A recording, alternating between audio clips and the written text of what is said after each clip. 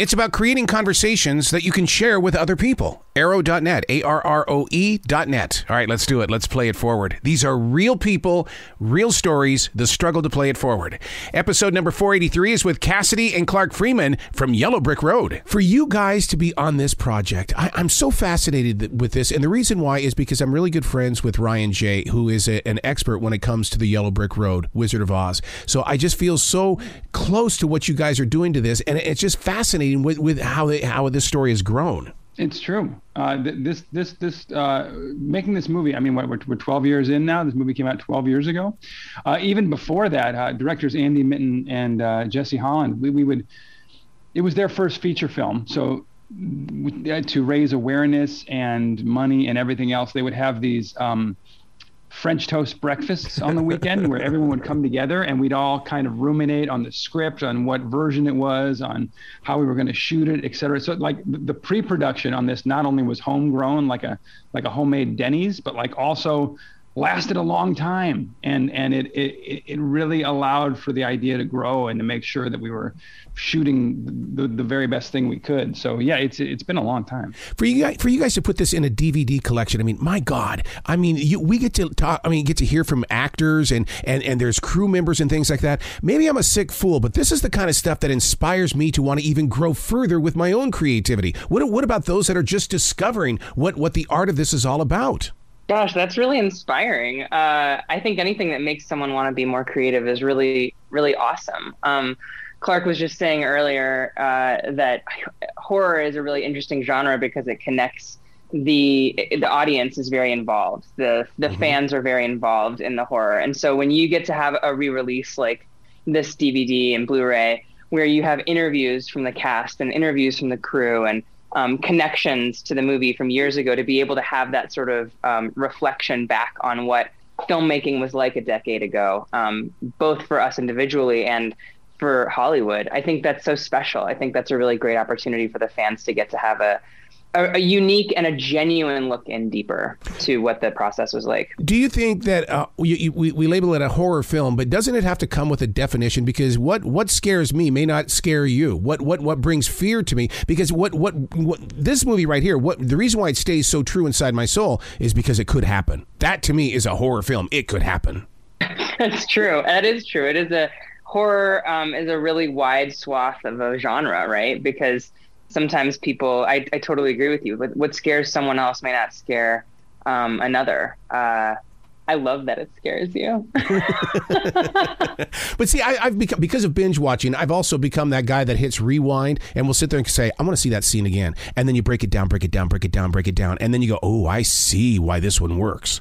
It's incredible when you get to watch something over and over again and really start seeing the script through the material, and you go, oh, that's so smart. Yes. Oh, they planted that scene earlier. Oh, they did that. Oh, that really paid off, or this or that. And I don't want to speak for Andy or Jesse, but I know Andy has said that with DVDs and things that have director commentary, that was kind of his film school. Like he would watch his favorite films and really break it down. So like you said before, the fact that Yellowbrickroad is doing this and Lightyear Entertainment is releasing this this Blu-ray with all these special features, like it's going to allow people who really love the movie to dig in further and go, oh my God, I didn't realize this, or oh my God, what is Robert Eggers doing there as costume designer on Yellowbrickroad?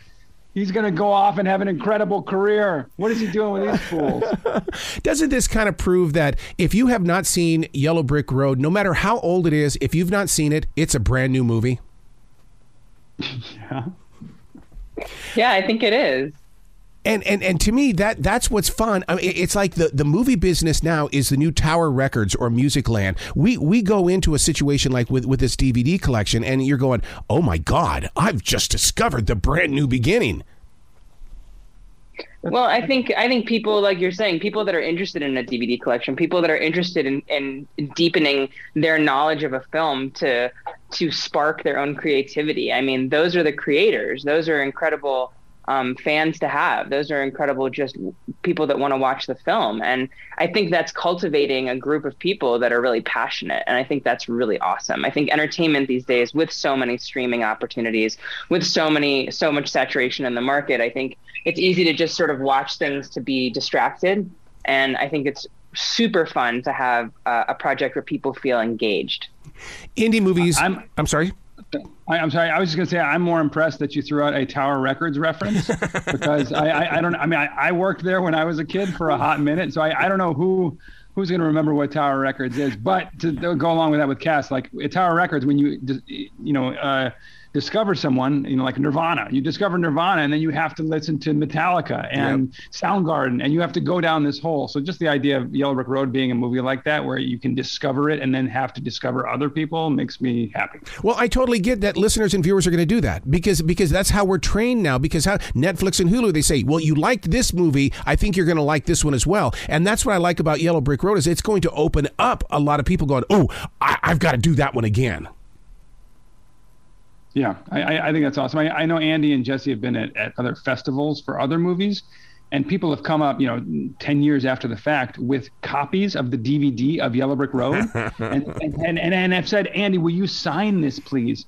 Because when I saw this when I was 16 or whatever, 10 years ago, like, it really messed me up and it stayed with me. So I agree. I think it's awesome. So why do you think it is staying with us? And it really, it's one of those where you could get into a conversation and if people haven't seen it, it's like, oh, you're kidding me. Oh my God. It creates that kind of emotion from you. Yeah. I think it's because it takes chances and it is kind of so weird. I want to talk about it without totally spoiling it for anyone who hasn't seen it.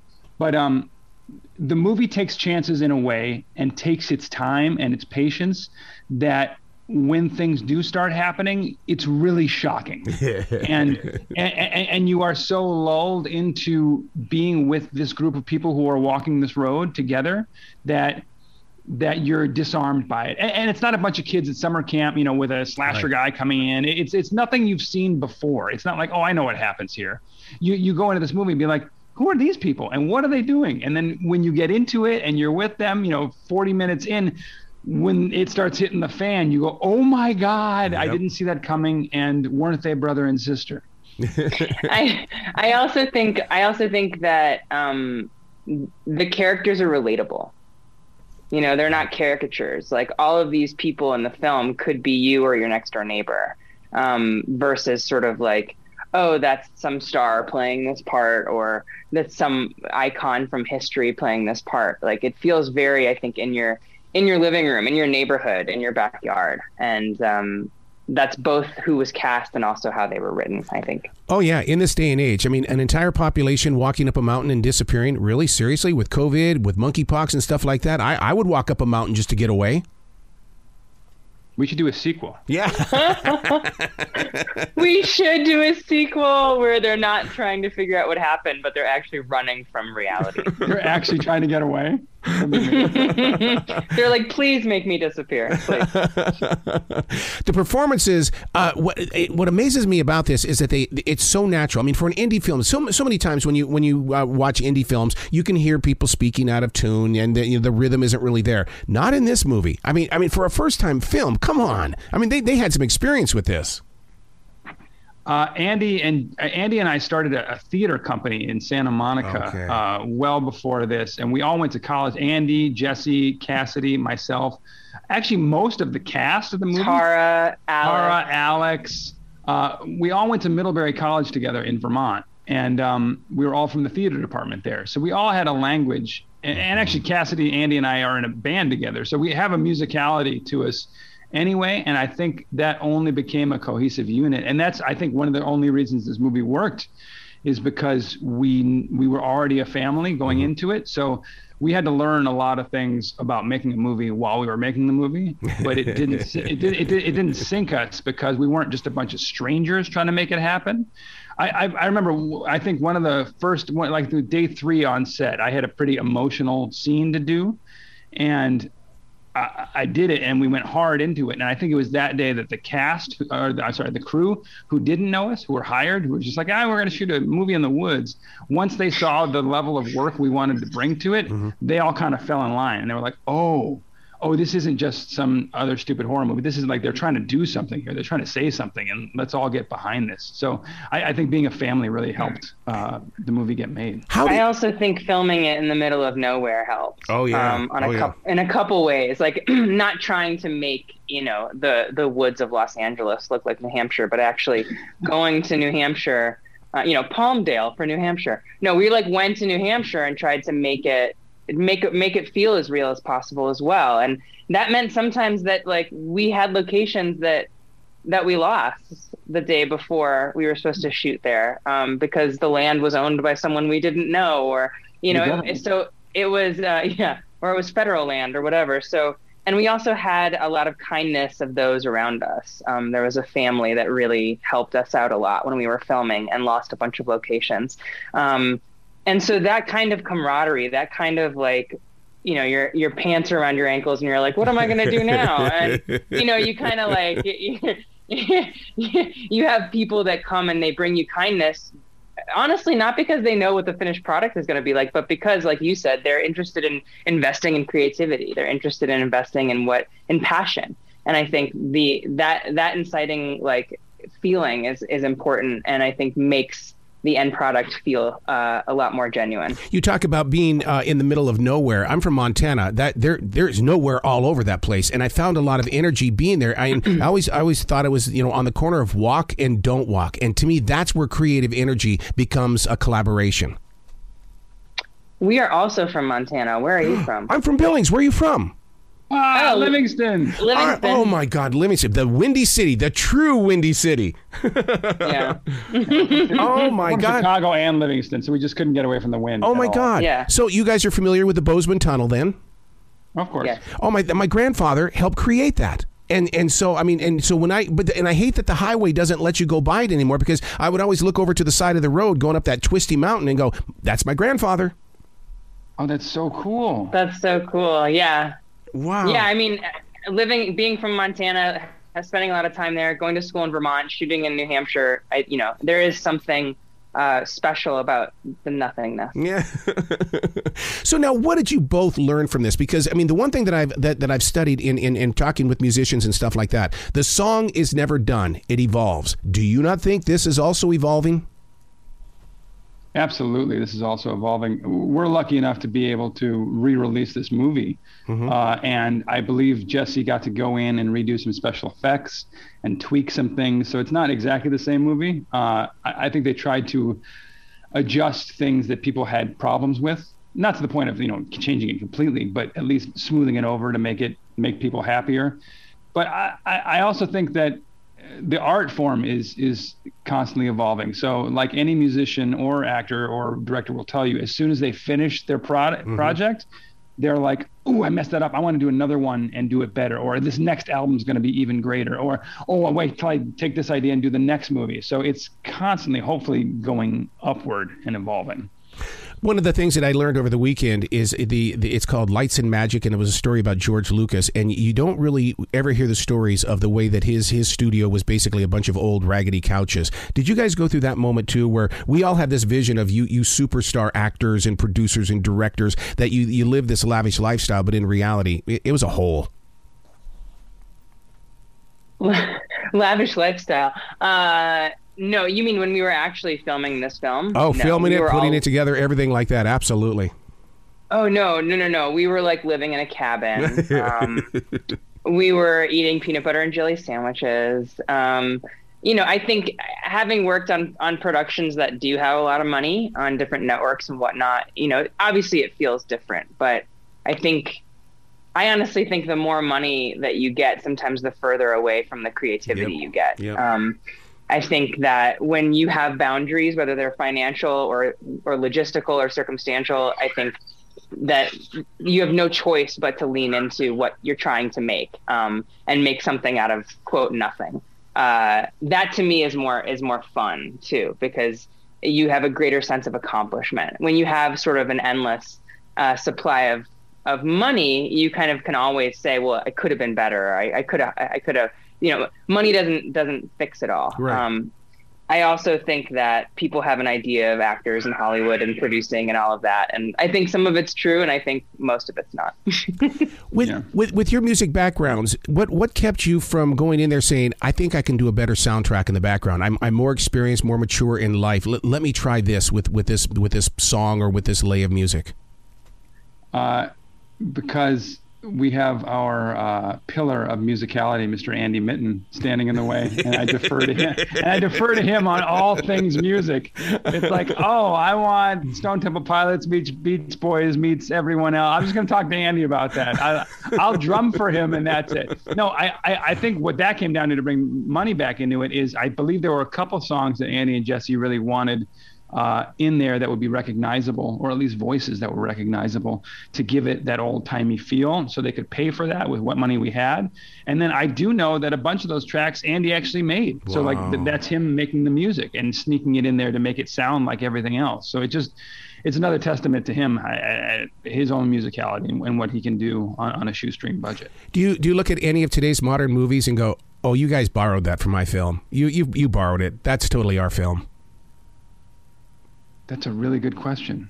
I don't think Yellowbrickroad's been one of those things, one of those babies that you birth that afterwards you're like, whoo, I need a scotch and a cigarette. So like put that away. So like I'm not going to think about it for a while, but I can't think of anything like that. No, can you, Cass? No, and I also think I think that there's only so many colors, if I can. Yeah. Like, so we are all mixing them and we're all making them. And I don't know that even if I saw something that reminded me of Yellowbrickroad, I would necessarily be like, they stole that from us. I think we inspire each other. Yeah. You know what I mean? And I think as long as what you're telling is coming from your heart and what you've watched and been inspired by, like, you know, go for it. Yeah. I think what is that quote that it's like the greatest form of help me out here. It's early and I'm a new mom. Yes, thank you. Yeah, exactly. Thank you. Wow. So Clark, I'm in Kyle Petty country, and I mean the big drive every year. So many people come from Charlotte to do that ride. I'm so proud of you for being a part of it as well. Of course. It's such a magical time for everybody. I mean, it's and everybody is invited to be a part of that ride. That's awesome. Yeah. Where are you in North Carolina again? You're in Charlotte? I'm in Charlotte, yeah. Yeah, and so, you know, cool. and you know, Motor City USA is up there in Mooresville. We've got the Charlotte Motor Speedway and all that kind of stuff. So Kyle Petty, the Pettys have just been a major part of this community ever since I got here in '85. Wow. So wow, 85. You went from Montana to Charlotte? Yeah, I had that big radio dream. I wanted to go to California, not as a nobody. I wanted to go as somebody, and I was like, I'm still searching for somebody. Cool. Yeah. Always looking for somebody.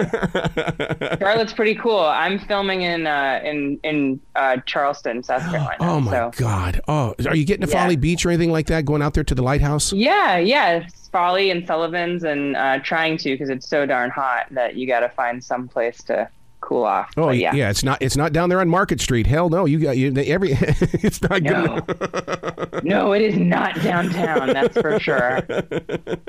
So what are you guys going to do for the next project now? Because now you've put yourself out there again with this. You're introducing yourself to new people as well as followers and stuff like that. We're going to say, what's next? We got to have it. What's next?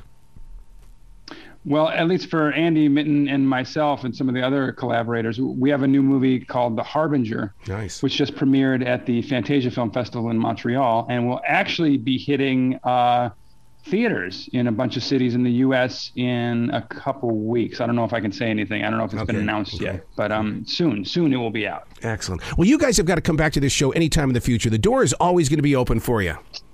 Oh, thank you. That's really kind. For a fellow Montanan, that makes us feel great, Arrow. We'll meet over there at that Yellowstone River, and we'll have lunch sometime. Yes, let's do that. Be brilliant today, you two. Thank you. You as well.